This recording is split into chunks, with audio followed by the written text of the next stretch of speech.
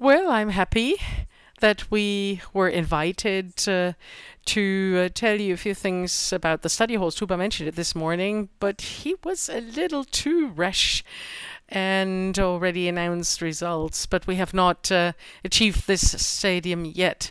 We would like to first provide you with insights about what the study is all about. Before we get started, brief introduction. I'd say, Thomas, you should introduce yourself first. My name is Thomas Wehmann. I joined without previous notice. I'm a communication consultant, have my own company in Lüdinghausen, and at the same time, I'm a partner of Simio and company Jürgen Burger in the elaboration of the study Rethink Print. This is a joint study, and this brought us together. Well, thank you. My name is Jürgen Burger. I am the founder of Simio and have also been in the area of PIM and DAM. And with Simio, I've established a company that has two legs on the market, which is very special. We view it our core task to help companies improve their product communication, which can be very versatile. We kicked off with software selection today. We do a lot more. And the other leg is on the provider side. We analyze providers to know what is going on there, what solutions are available, how are they developed further, and what can we actually recommend to our customers in concrete terms. We're completely independent and impartial in what we do, and therefore we're predestined for making such a study. Rethink Print. What is this all about? The title already says it. It's not about coming up with a defense study. Everybody knows this strapline, print is dead. It has been dying for decades and seems to be still very much alive and kicking. No, that's not the idea. It is about to get a fresh look, a fresh glance at this topic in today's context. This is our motivation, and to actually set the scene in our communication landscape. Against this background, we departed from the following assumption. I want to actually state two analogies. When I look at this device, I've been using it for many, many years, and I'm absolutely confident that I'm doing things with it that are very old-fashioned, because I learned it that way, because in the past the functions were like that. I'm sure there are functionalities today available that would make my handling easier, but I have a habit with it, and I've made an experience, and the same applies to people. I have acquaintances, business associates, friends that I've known for ages, whom I have actually pigeonholed. And this means they are in this pigeonhole now. Probably I communicate with people who no longer form part of this pigeonhole because they've developed further. And the same happens with print. Print looks back in a very long history. Everybody's acquired experience with it, often painful experiences in the sense of cumbersome, long production of catalogs with lots of proofreading, iterations, and all of the other things that go with it. This is what many remember, and this is what characterizes our view on things. So what we need is a reset, a fresh slant, a fresh take on it. And this is what the study is about. So we want to see what is special about print today in this mix of multi-omni-channel strategies. There are many terms for that. What distinguishes print from other media? What makes it so special? What are the drawbacks? What are the advantages? And where is the ideal use for print? Regarding or following on from these topics and what we've learned so far, we have actually phrased this thesis. We think that the power of print publications is underestimated, and we believe that the special characteristics of print in terms of the multi-sensory perception at the right point of the customer journey can actually have underestimated big potentials. This is what we assume. But we're not the wise men from the ivory tower, and we do not publish this as our insight. No, we want to verify it through an online survey to see whether our thesis is correct or not. At this point, Thomas, I would like to hand over to you and click on, or you can click yourself if you like. Exactly. Rethink print against the background of the multisensory potential that print offers. We're not saying you have to print at all costs, but we are convinced that if we orchestrate the customer journey right, that at certain points print publications as such can actually contribute to impacting decisions. Well, it doesn't work like this. What do you think? What do a hammer and a kiwi have in common? Any ideas? It's a difficult question, isn't it? And it's not about a movie this time. No, it's not about a movie. Well, then I'll actually opt for the Günther Jauch multiple choice. Smell, taste, hear, or DC. Multisensory perception. Well, in case of doubt, all four of them. But no, there's only one option. There's no joker. There's no 50-50 question, I'm afraid, in this quiz. Who said touch? Great. How'd you come up with this? Well, I can't smell a hammer. That's difficult. You're right. Well, I see both. And kiwi doesn't produce any sounds. You can't hear it. Exactly. So it is the sense of touch in actual fact. We actually touch both before we buy it. We touch a kiwi to see whether it's really mature, and we touch the hammer because it should feel good in the hand. And if it doesn't feel good in the hand, I wouldn't buy it.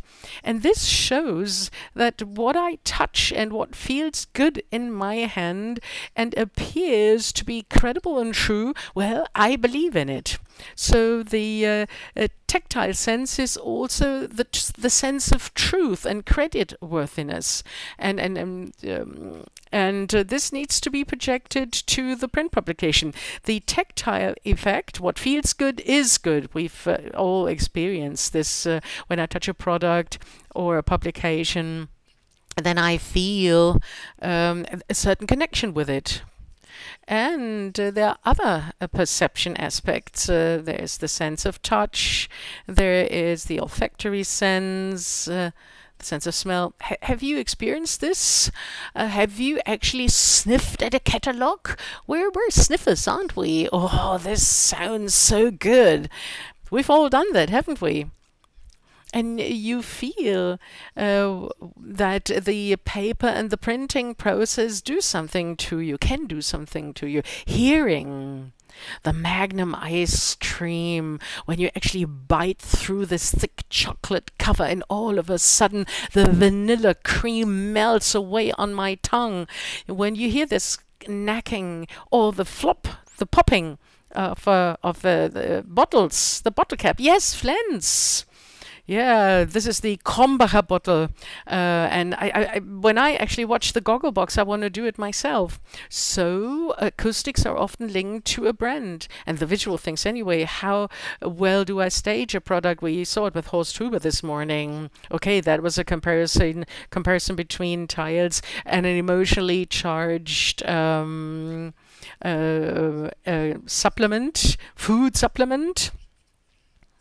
But it shows that through visual impressions and staging of products or services, we can actually trigger a positive perception. And let me project this to the purchasing or decision-making process. Historically, we go through the 5 stages until we purchase something. I need an emotionally charged approach, somebody that addresses me. We do not inundate shoppers with 100 elements of information. No, through the product image and the brand, we lead customers and shoppers to the decision, and we must not lose the shopper. And there are always emotional moments that help me to do so. And when you actually project this to the customer journey, and we know that we have many, many touch points that we all need to orchestrate. And now the question arises, when I know how strong multi-sensory elements are, at which point of this decision-making process in the customer journey do I inject print to charge emotions? And this must not be the 500-page catalog. This can be a target group specific brochure, but that has it all, the sound of the paper, the finishing, to the touch, whatever it is. It really varies from company to company and from target group to target group, but I really have to see where it fits well. And to this end, I need to know my shoppers and my customers, because this is where I want to place my messages. What we see is the second renaissance of the CRM systems, and what I see time and again is that the CRM systems are implemented and they're only used as address management systems. And you have not really created the mindset in the company that you need to understand your customers or shoppers. They motivate marketing, they motivate sales.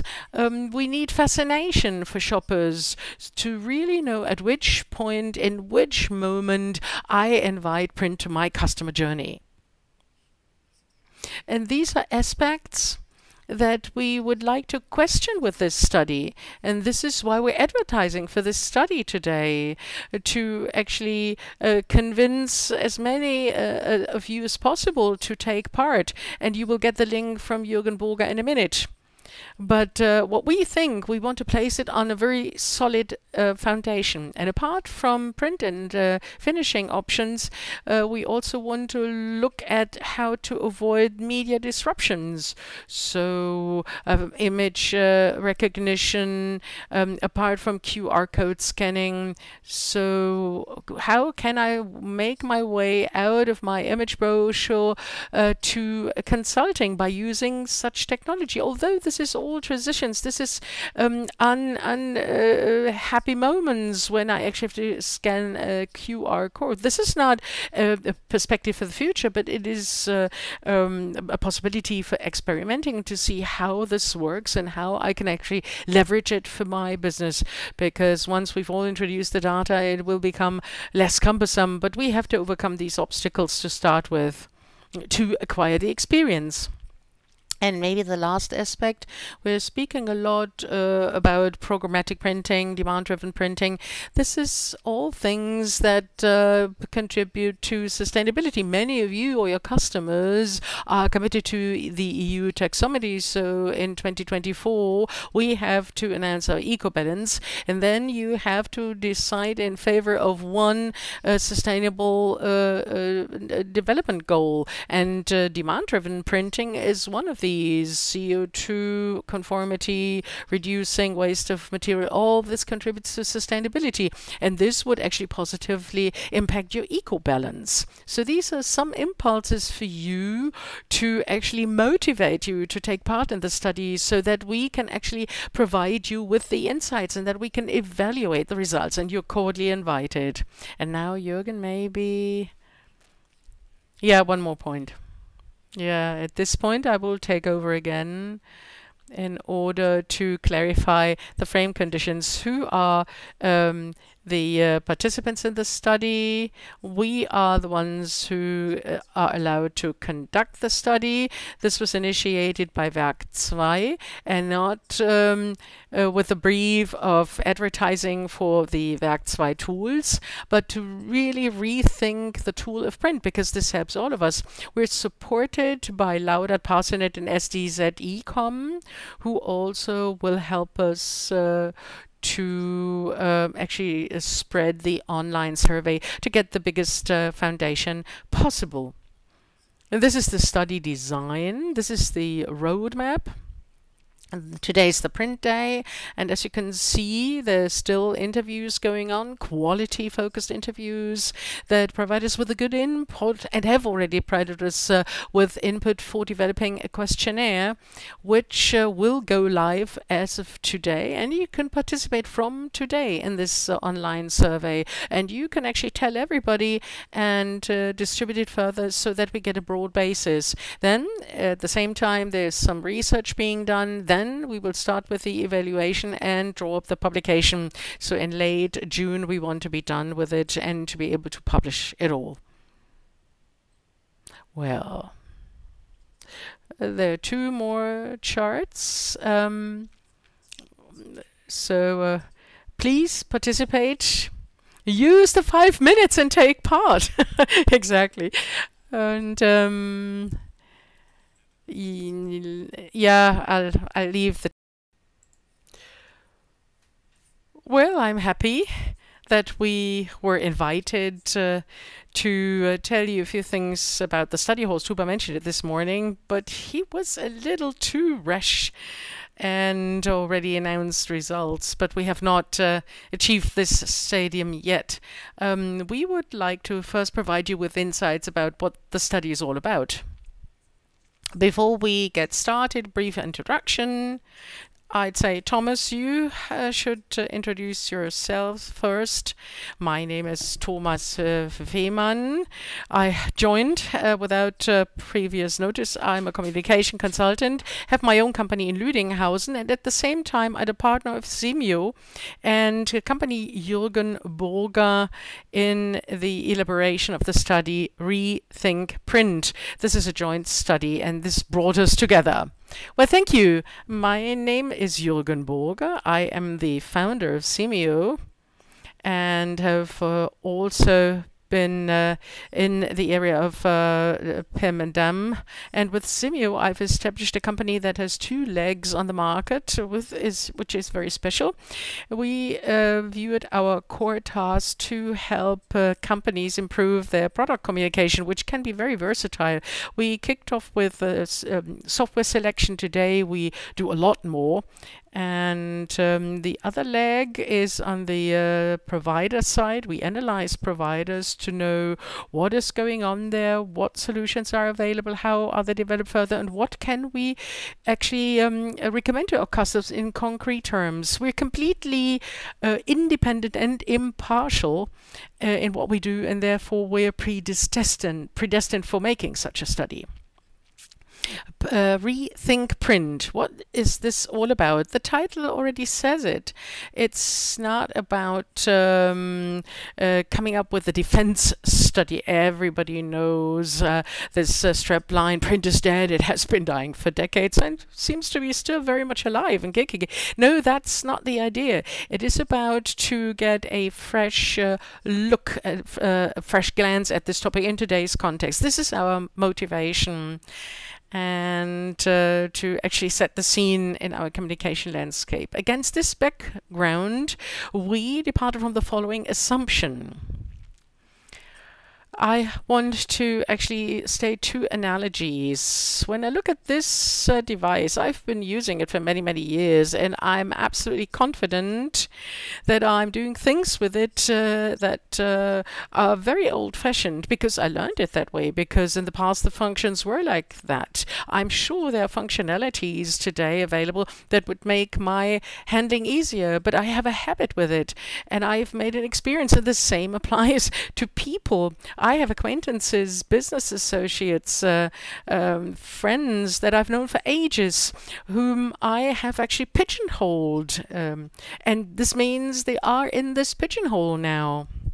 Probably I communicate with people who no longer form part of this pigeonhole because they've developed further. And the same happens with print. Print looks back in a very long history. Everybody's acquired experience with it, often painful experiences in the sense of cumbersome, long production of catalogs with lots of proofreading, iterations, and all of the other things that go with it. This is what many remember, and this is what characterizes our view on things. So what we need is a reset, a fresh slant, a fresh take on it. And this is what the study is about.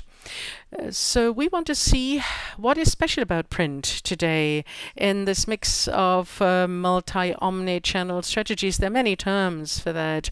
What distinguishes print from other media? What makes it so special? What are the drawbacks? What are the advantages? And where is the ideal use for print?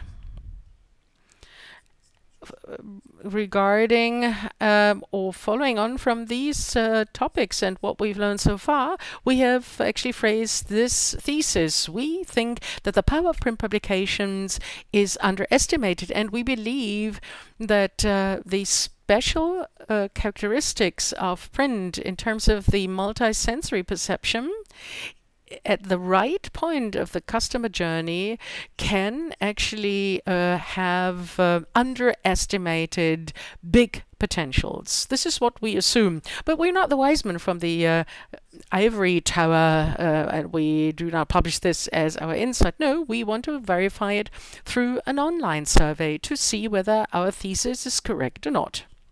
At this point, Thomas, I would like to hand over to you. And click on, or you can click yourself if you like. Exactly. Rethink print against the background of the multisensory potential that print offers. We're not saying you have to print at all costs, but we are convinced that if we orchestrate the customer journey right, that at certain points print publications as such can actually contribute to impacting decisions.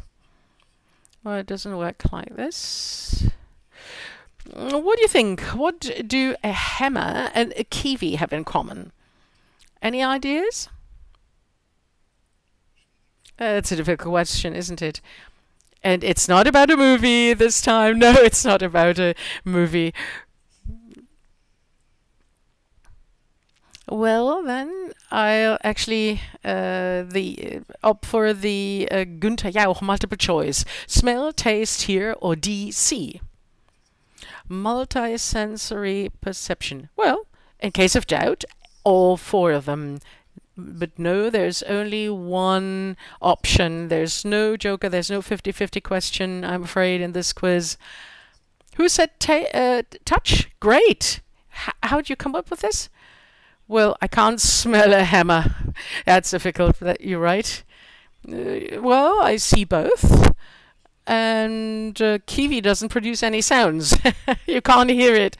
Exactly. So it is the sense of touch in actual fact. We actually touch both before we buy it. We touch a kiwi to see whether it's really mature, and we touch the hammer because it should feel good in the hand. And if it doesn't feel good in the hand, I wouldn't buy it. And this shows that what I touch and what feels good in my hand and appears to be credible and true, well, I believe in it. So the tactile sense is also the sense of truth and credit worthiness, and this needs to be projected to the print publication. The tactile effect, what feels good is good. We've all experienced this when I touch a product or a publication, then I feel a certain connection with it. And there are other perception aspects. There's the sense of touch, there is the olfactory sense, the sense of smell. Have you experienced this? Have you actually sniffed at a catalog? We're sniffers, aren't we? Oh, this sounds so good. We've all done that, haven't we? And you feel that the paper and the printing process do something to you, can do something to you. Hearing the Magnum ice cream, when you actually bite through this thick chocolate cover and all of a sudden the vanilla cream melts away on my tongue. When you hear this knacking or the flop, the popping of the bottles, the bottle cap. Yes, Flens. Yeah, this is the Krombacher bottle. And when I actually watch the Gogglebox, I want to do it myself. So acoustics are often linked to a brand and the visual things anyway. How well do I stage a product? We saw it with Horst Huber this morning. Okay, that was a comparison between tiles and an emotionally charged supplement, food supplement. But it shows that through visual impressions and staging of products or services, we can actually trigger a positive perception. And let me project this to the purchasing or decision-making process. Historically, we go through the 5 stages until we purchase something. I need an emotionally charged approach, something that addresses me. We do not inundate shoppers with 100 elements of information. No, through the product image and the brand, we lead customers and shoppers to the decision, and we must not lose the shopper. And there are always emotional moments that help me to do so. And when you actually project this to the customer journey, and we know that we have many, many touch points that we all need to orchestrate. And now the question arises, when I know how strong multi-sensory elements are, at which point of this decision-making process in the customer journey do I inject print to charge emotions? And this must not be the 500-page catalog. This can be a target group specific brochure, but that has it all, the sound of the paper, the finishing, to the touch, whatever it is. It really varies from company to company and from target group to target group, but I really have to see where it fits well. And to this end, I need to know my shoppers and my customers, because this is where I want to place my messages. What we see is the second renaissance of the CRM systems, and what I see time and again is that the CRM systems are implemented and they're only used as address management systems. And you have not really created the mindset in the company that you need to understand your customers or shoppers. They motivate marketing, they motivate sales. We need fascination for shoppers to really know at which point, in which moment, I invite print to my customer journey. And these are aspects that we would like to question with this study. And this is why we're advertising for this study today, to actually convince as many of you as possible to take part. And you will get the link from Jürgen Burger in a minute. But what we think, we want to place it on a very solid foundation. And apart from print and finishing options, we also want to look at how to avoid media disruptions. So image recognition, apart from QR code scanning. So how can I make my way out of my image brochure to consulting by using such technology? Although this is all transitions, this is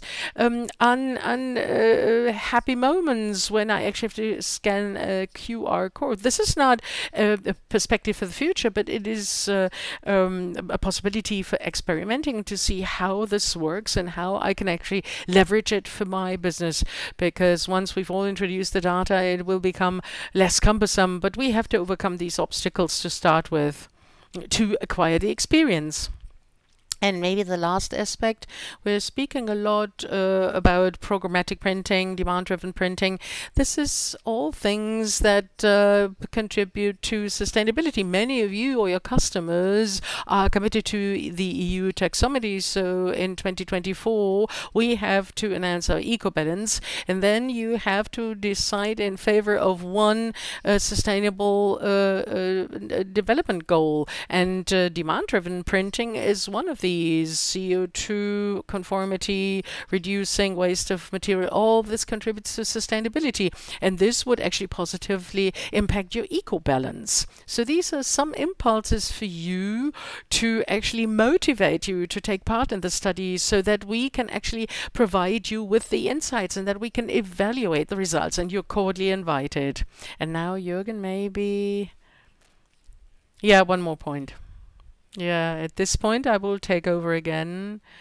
in order to clarify the frame conditions. Who are the participants in the study? We are the ones who are allowed to conduct the study. This was initiated by Werk 2 and not with a brief of advertising for the Werk 2 tools, but to really rethink the tool of print, because this helps all of us. We're supported by Laudat, Parsonet, and SDZ Ecom, who also will help us to actually spread the online survey to get the biggest foundation possible. And this is the study design. This is the roadmap. Today's the print day, and as you can see, there's still interviews going on, quality-focused interviews that provide us with a good input and have already provided us with input for developing a questionnaire, which will go live as of today, and you can participate from today in this online survey, and you can actually tell everybody and distribute it further so that we get a broad basis. Then, at the same time, there's some research being done. Then we will start with the evaluation and draw up the publication. So in late June, we want to be done with it and to be able to publish it all. Well, there are two more charts. Please participate. Use the 5 minutes and take part. Exactly. And yeah, I'll leave the chart on the screen so you can take a photograph. We would have liked to distribute cards, but I experienced a problem that resulted in the fact that the production was not completed in time. We will also hang up a few more QR codes out there so that you can also take photographs and take part in it later. Wonderful. And I would like to invite you to provide us with input. You heard the clear thesis. We're both fascinated due to our history about print. We have a thesis and we want to check it online. But we are also happy when you provide us with impulses, what could be important, what we should definitely take into consideration as we're here. And you're also invited to a critical discussion, of course. So your time now, give us a feedback and provide us with some impulses. Vielen Dank für Ihre Aufmerksamkeit. Ja?